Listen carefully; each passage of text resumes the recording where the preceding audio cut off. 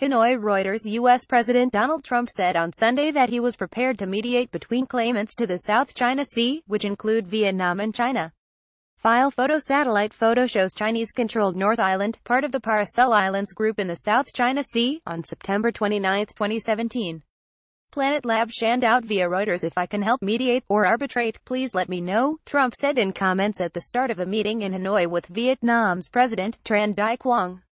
Trump acknowledged that China's position on the South China Sea, nearly all of which is claimed by Beijing, was a problem.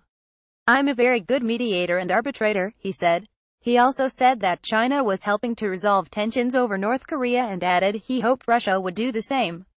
Reporting by Steve Holland, writing by John Chalmers, editing by Raju Gopalakrishnan.